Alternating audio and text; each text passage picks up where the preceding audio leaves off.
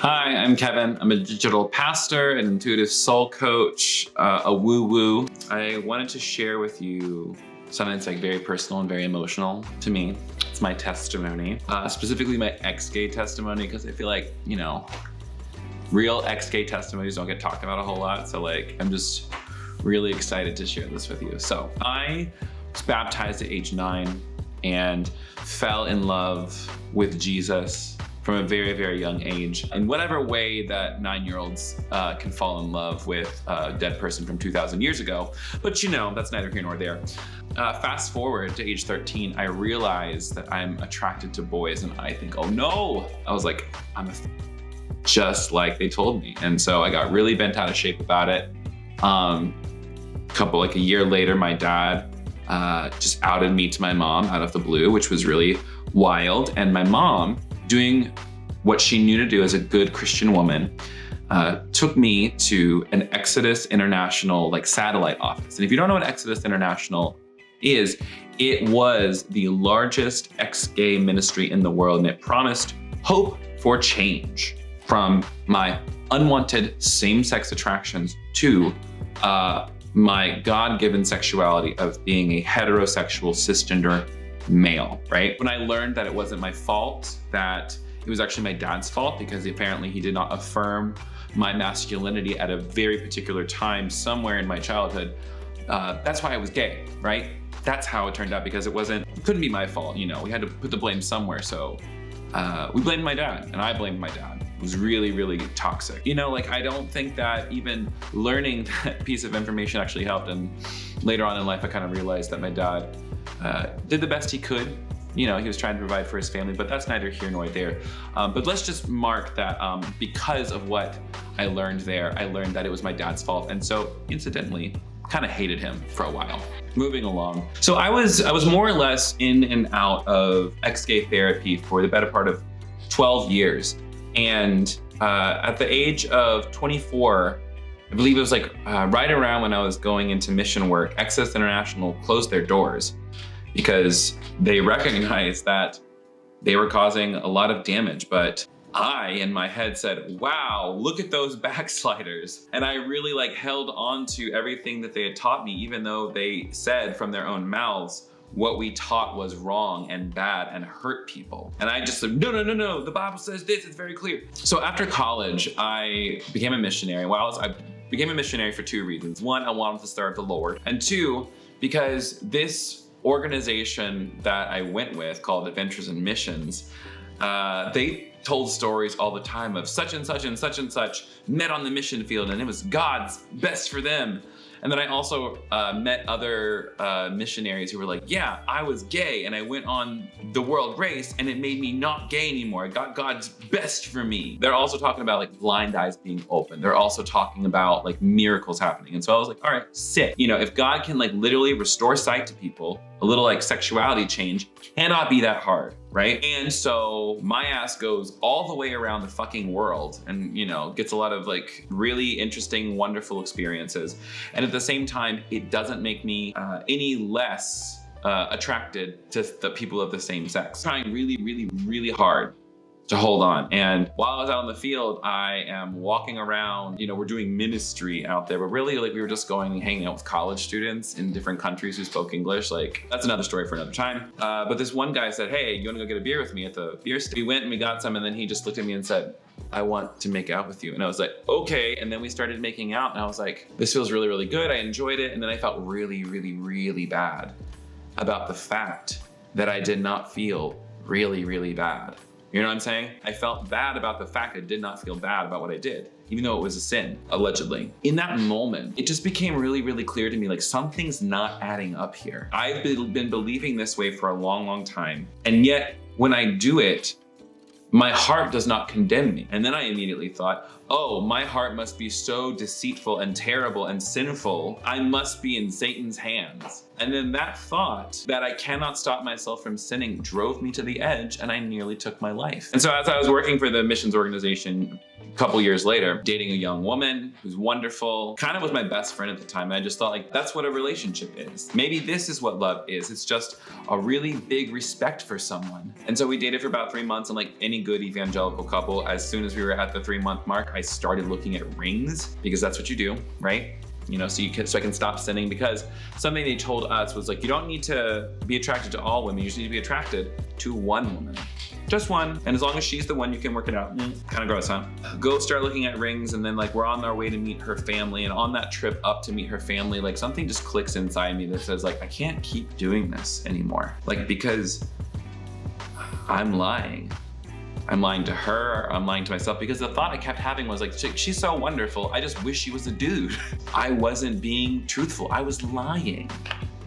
Even though I had done everything I was told, even though I did all the right prayers, I did everything right, I was still gay. And I had done everything I thought God had asked of me, and I was still queer. And that drove me into such a huge, it was like 2 things can come up. It's like, okay, either I need to learn how to get on board with being celibate, or I need to figure out a way to live, because this is shitty. I can't keep doing this to myself. And so what I decided to do, tell the truth. So I said to her, I know I told you that I was same-sex attracted, and I was convinced that God wanted me to marry a woman, because I was thoroughly convinced that God's best for me was marrying a woman. I couldn't see myself doing it. And it's like every single time I thought about it, it's just like I became so afraid. I became tense. It was like this terror that lived in my body that said, yeah, you could keep doing that, but just like, you're dying. And I was. And I didn't realize till I said it out loud that like, I've just been dying my whole life slowly, and I can't keep doing this to myself. So I said, I think I'm just gay. I'm just attracted to dudes, and that's just what it is. And she said, oh my God, that makes so much sense. You know, after that, we tried to remain friends, but like, you know, like time moves on. She was really, really kind to me, as kind as she could be, so. And then after that, I came out to my bosses at Adventures in Missions, and they asked me, so are you gonna be a practicing homosexual? And I'm like, nope, I'm gonna be a professional homosexual. Look at me now. I left there, I moved into a shitty basement apartment in Atlanta with my friend Casey that we shared a room. The roof ended right here for a year because we were both so effing broke. And it was the best thing that could have possibly happened to me, because I was able to come out of the closet. I was able to start asking the question of what it means to be a queer person of faith, what it means to be a queer person who loves themselves fully and completely. What does it mean? Still love Jesus, but maybe not be a Christian anymore, or be a Christian, but be queer. Like it was just like every single thing started to just blossom. Everything in my life just opened up, and no, it was not easy. I lost my whole community, with a few exceptions. And thankfully I got to dive headlong into some really amazing queer spiritual community here in Atlanta, which kind of accelerated my growth personally and professionally, because I immediately, from the day that I came out on my blog, which is, actually 6 years as of today, September 9th. Since then, I've been working for the movement in some capacity or another. And by that, I mean, like, I started working for the Reformation Project the day I came out of the closet. Dead ass. Pretty cool. And so from there, I got amazing training. I got exposed to some amazing teachers. And it is also the thing that compelled me to go to seminary and pursue a Master's of Arts in Practical Theology from Columbia Theological Seminary, which I graduated in 2020.